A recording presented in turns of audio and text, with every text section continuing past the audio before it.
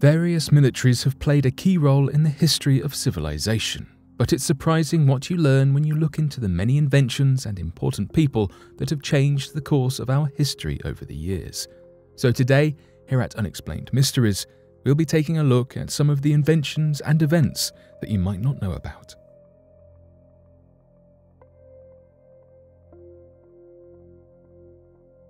GBU-24 Paveway 3.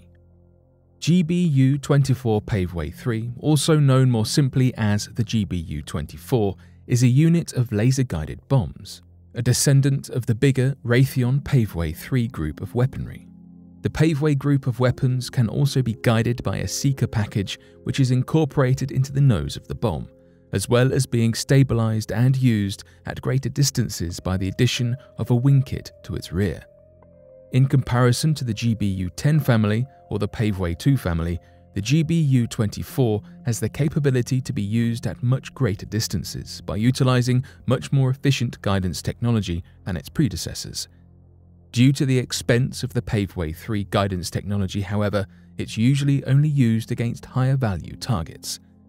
The GBU-24 Paveway 3 was introduced back in 1983 and is used by the USAF, the US Navy, US Marine Corps, and by various other NATO air forces around the world. 23 of the bombs were used by the US Navy in the 2003 invasion of Iraq. The Paveway family of weapons has been heavily used in the Gulf. Pilots also used the GBU-27 Paveway 3 and gave it the nickname the Hammer because of its destructive power and blast radius. The Paveway series of weapons are renowned for their power and previous successful operations. The bomb is able to home in on its targets using a spot of pulse-coded laser energy, which can be given off by the aircraft that's carrying it, another aircraft in the form of buddy lasing or a ground unit which acts as a ground laser designator. After being dropped by the carrying aircraft, the thermal battery which powers the guidance computer group is utilized to supply power. The arming wire for the fuse is withdrawn, the wings are released, and depending on the configuration, either the turbine generator or the safety switch which powers the fuse is activated. Once this has happened, the seeker technology guides the bomb toward the intended target.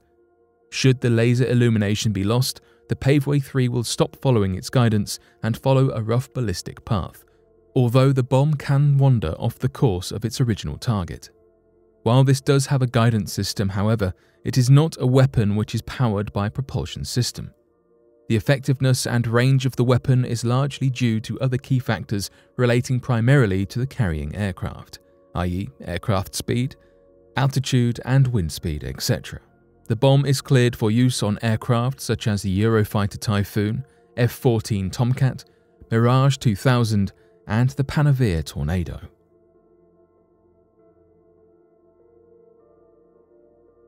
The Rhino, a bizarre experimental all-terrain vehicle, 1954. Greek-American inventor Eli Agonides was well known for his wacky, experimental and imaginative inventions, and he amassed a considerable fortune for doing so. One of his more experimental and unusual inventions was the Rhino all-terrain vehicle, which he debuted in 1954. The Rhino was created as a dominant off-road vehicle which could easily patrol the desolate, unforgiving terrains of Alaska and Canada. The Rhino weighed 5 tons and would max out at around 45 miles per hour on the highways. It had huge front wheels, each measuring 6 feet in diameter and weighing 1,500 pounds. Each of the wheels were hollow, cast in a hemispherical shape, which gave the Rhino its ability to deal with all terrains. Whether the Rhino would have to deal with snow, mud or sand, the rigged wheels of the Rhino would sink into the terrain's surface, giving the wheel much better traction. Aside from the vehicle's ability to carve its way through rough terrain, it also had a low center of gravity, which meant the vehicle was agile, able to tip 75 degrees on either side without toppling over. The massive hollow wheels also acted as floats, meaning the Rhino could easily wade through water, utilizing a rear water jet which provided the vehicle its propulsion, capable of reaching speeds of around 4 miles per hour. The Marmon Herrington Company of Indianapolis built a prototype of the Rhino to be used for demonstration purposes. It did gain a lot of interest initially, but the bigger contract Agonides was chasing never came. The United States military declined to make a purchase because they were concerned about the wheels being punctured by enemy gunfire, which would have caused the vehicle to sink in water. Though it was a wacky and fun civilian vehicle, it was no use in combat, and it failed to gain traction with investors. The US military had to politely ask Agonides to stop calling them, and his invention ultimately failed. Though his invention had failed, however, it wasn't for the lack of trying. Agonides has since gained a reputation as an imaginative and successful inventor.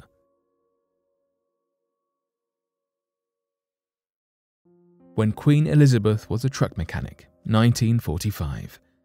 When Britain declared war with Germany in 1939, those close to the British royal family were deeply concerned for their safety. Many around them wanted them to leave Britain and find refuge for the duration of the war in Canada. But the Queen Mother refused. Even though Buckingham Palace was bombed numerous times, the Queen Mother and her daughters Princesses Elizabeth and Margaret, who were then 13 and 9 years old, were kept safe. They had managed to take up residence in different places before eventually settling in Windsor Castle. In 1945, intense fighting was still ongoing throughout Europe, and as the Princess Elizabeth turned 18, she would take up her own role. She insisted that she be allowed to help the war effort, and was commissioned as an honorary second subaltern in the Auxiliary Territorial Service, which was essentially a role similar to that of a second lieutenant, and she quickly began her training in March 1945. Her father, the king, declared that she should be given no special privilege or rank. However, she did earn a promotion to become a junior commander. As she endured her training, the Associated Press reported that she was the first woman in the royal family to be a full-time active member in the women's service. Despite playing a role in the war, it wasn't a combat role. Despite the lack of combat, however, the service did carry its own set of risks.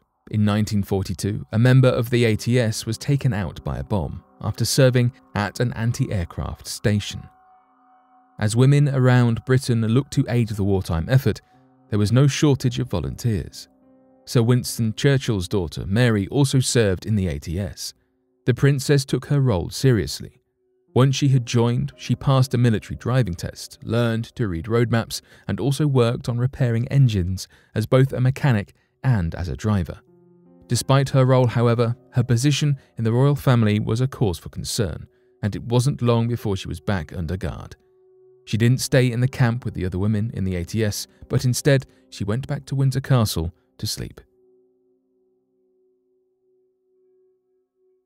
But what do you make of these historical photographs? Be sure to leave your questions and answers in the comment section below and help us to grow this community while working to solve these unexplained mysteries. Thank you for watching, and don't forget to subscribe for more videos.